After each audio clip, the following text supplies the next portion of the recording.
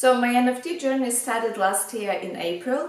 One of my good friend, a traditional artist, told me about NFT. I was very interested, and then I was very surprised how amazing NFT community is and how many opportunities it gives to artists actually.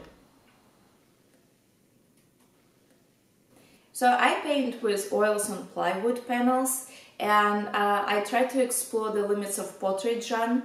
In my expressive style, I use gradients, connections, voids, and tense color fields. And humans are my pure inspiration, and I try to tell a story with each of my portraits. I'm very excited to see what comes from Kamp Kilmer in future, and of course I really love the concept to gather artists, musicians, poets and others to celebrate the creativity.